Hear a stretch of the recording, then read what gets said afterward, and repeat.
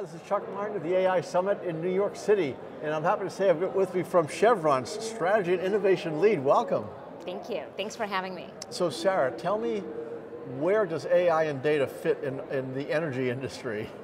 Oh, it fits everywhere, Chuck. So if you look at the integrated value chain, data and AI belong in every component of that value chain. So how?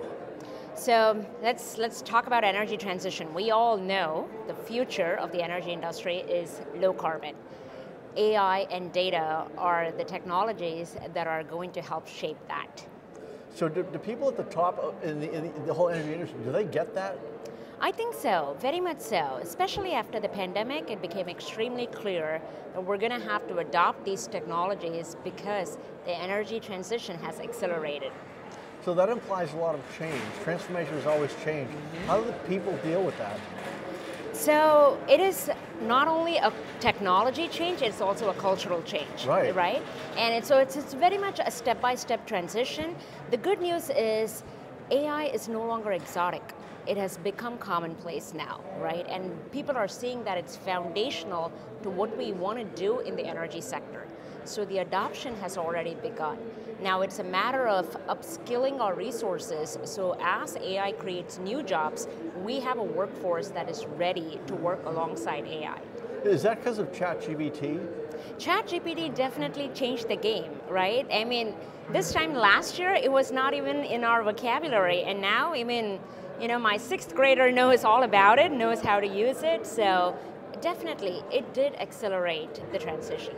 So how does a company the size of Chevron, I mean, it's massive, how does it adopt something that's, just in general, something that's brand new like that, where no one knows anything about it, and all of a sudden everyone's using it, but there's no control yet?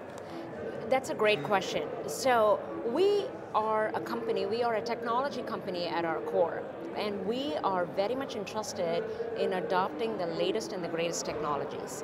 Now, granted, as you just pointed out, this is something brand new, so we don't necessarily have the right regulations, right practices in place. Nobody does, so it's very new. So we are definitely looking at how do we adopt it and scale it within the company, within the right boundaries, within the right safety measures. So that is something that we are looking at. So now that the horse is out of the barn, if you will, like everybody's already using it, is it tough to kind of rein it in? So within the company, we have already put in some very good best practices and guidelines on how it needs to be used. So it is not, here, go about, you know, using it free for all people. So that's not the approach that the company has taken. We did not want to take any of the extreme approaches. I know some companies have said, nope, we're not touching it, you know, with the 10-foot pole. And there are others who might be just completely adopting it like the way it was rolled out. Within Chevron, though, we are taking a very, very pragmatic and a very intentional approach to how to get the best out of the technology, but at the same time, using it with the right best practices in mind. In the energy industry, cybersecurity is a big deal, just in general.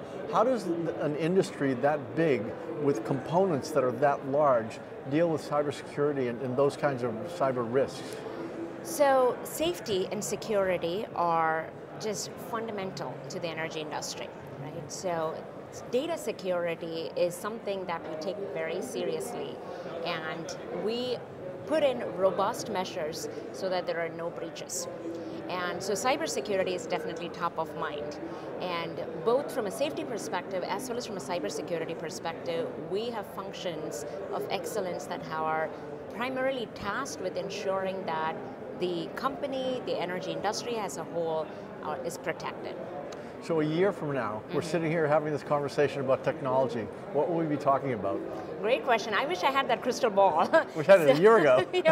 Exactly. So I think we're going to be hearing a lot more on augmented reality and how it is really just being adopted in some of these heavy industries, if you may, right? So we'll be talking about facilities of the future and how industries such as the energy industry that has existed for over a century, how are they adopting it and really building Energy 2.0, if you may. Well, I look forward to that conversation. Thank you so much. So do I. This is the AI Summit in New York.